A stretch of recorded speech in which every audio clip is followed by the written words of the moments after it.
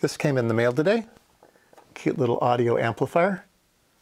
Fancier than my LM386. It's got 5 pins, TDA2030 package, nice little heat sink, so it's more power. It's 14 watts.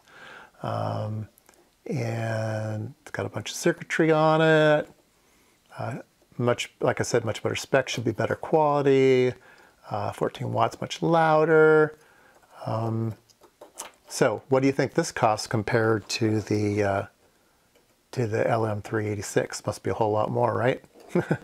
Wrong. It's cheaper. It was $1.24 free shipping. $1.24. Like I said, it's wizardry. I don't know how they do it. But anyway, $1.24. Better, bigger. Anyway, I thought I'd go ahead and just leave the other one on there. And I thought about replacing it, but I thought, nah, I'll put them here side by side so you can play with either one. So that'd be kind of cool. So I'll just add it to my breadboard. All right, here it is. I put it side by side, have it hooked up to the speaker. Hello, test. Hello, test. So it's definitely working. Nice and loud. Sounds good.